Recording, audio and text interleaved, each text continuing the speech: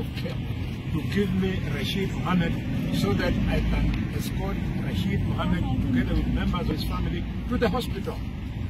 And if they want him on Monday, on Tuesday, we will definitely bring him back.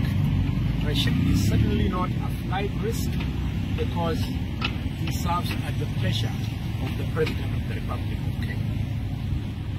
I want to remind that under the Constitution of Kenya, the right to life is a constitutional right.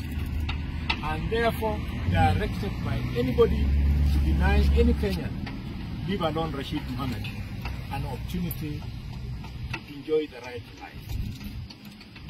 Personally, I was expecting that this weekend, if there was going to be anything about Kakamega, is a scandal, and not about Rashid Mohammed.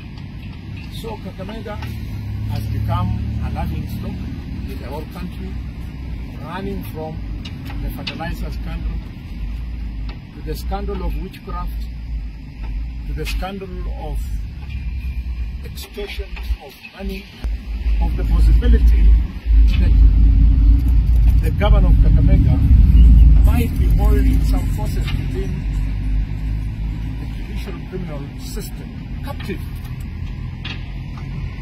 If he wasn't, this flaming power fertilizer worth 703 million shillings